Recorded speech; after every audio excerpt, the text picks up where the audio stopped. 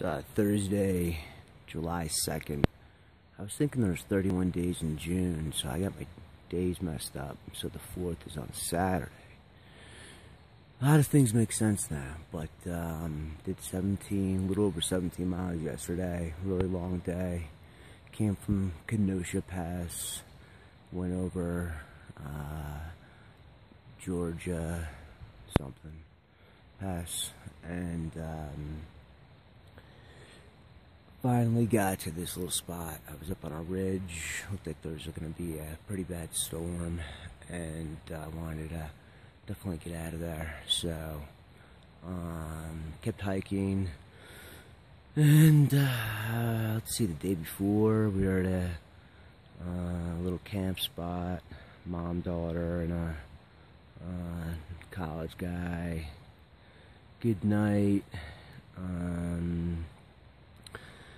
You know, I'm beat up, basically chafed all over the place.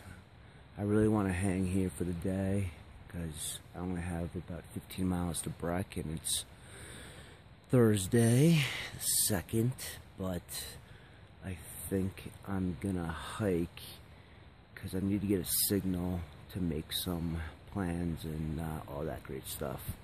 So that's about all I got.